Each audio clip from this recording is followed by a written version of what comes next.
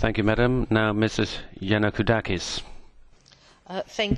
I voted against this report because it wishes to strengthen employment policy and economic governance at the European level.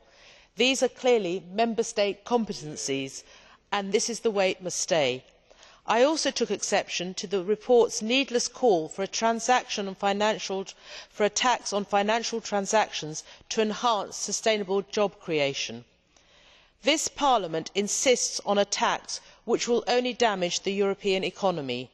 This Parliament is hell-bent on destroying the financial service industry in my constituency of London. And again, this Parliament refuses to listen to Member States that do not want and will not accept this tax. Thank you, Mrs. Yannakoudakis. Now, Mr. Bielan. Thank you very much. The annual analysis